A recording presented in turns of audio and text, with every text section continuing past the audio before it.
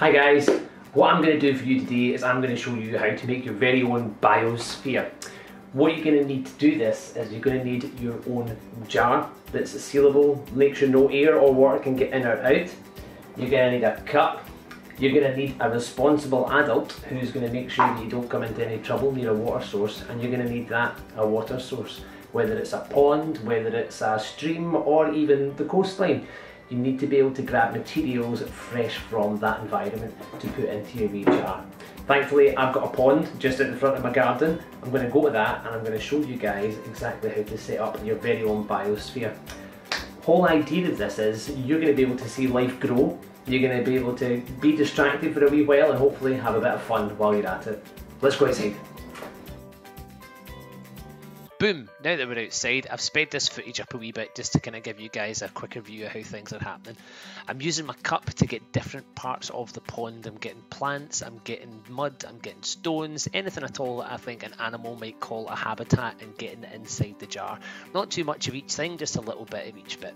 I've even put some frog spawn in there. Hopefully over the coming weeks I'll be able to post Facebook updates and see how the frog spawn is developing.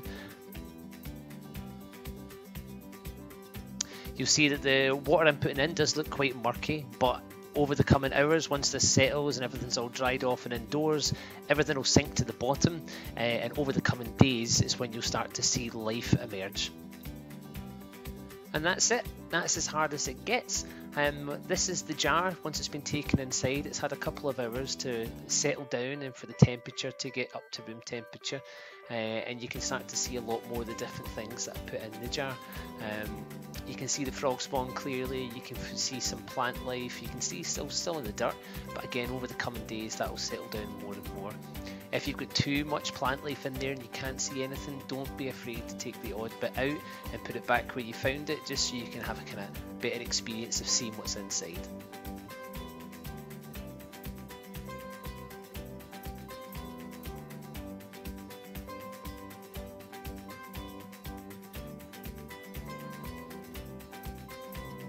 This is one of my already established jars. This one's got quite a bit of life inside it. It's got quite a lot of snails, it's got a good bit of plant life, but it's highly visible. You can see a lot that's going on inside it. The life inside this jar has been going since about October, and in a second video, which I'll put up after this one, I'll talk you through a lot more of the different types of life that we've found inside. Already around the side you can see some wee black spots which are actually snails, and I'll give you plenty of close-up looks at those. And one of the stars of the show that you're going to get to see is George. George is one of the first things that we found. I'll explain a bit more about him in the next video. But this is him up the top enjoying a bit of lettuce. He's a big lad, but when we first got him he was extremely small. He was tiny, but the size of a bit of rice. And interestingly enough, you can see a wee hole on the side of George there. That's him having a breath. That's how snails breathe. They don't stay underwater forever, they come up to the surface and they use their wee snorkel there, and every so often they take a deep breath. So, hopefully you found that interesting.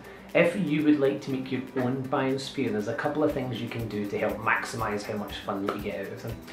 When you want to view your biosphere, make sure to put your biosphere in a window ledge with direct sunlight behind. This will highlight all the creepy crawlies and plants from behind, and you'll be able to see in a lot better detail. It's best not to leave them on a window ledge for too long, as direct sunlight can heat the jar up quite a bit and the organisms inside won't appreciate that. If anything inside your jar starts to look a little bit sickly or poorly, then don't be afraid to put whatever it was back in the habitat that you found it from. Also, if you do decide to make your own habitat, please share with us on Facebook. Send us a link, send us a video of anything that you might find, and if there's anything you don't know what it is, who knows, maybe we'll be able to figure out what it is together.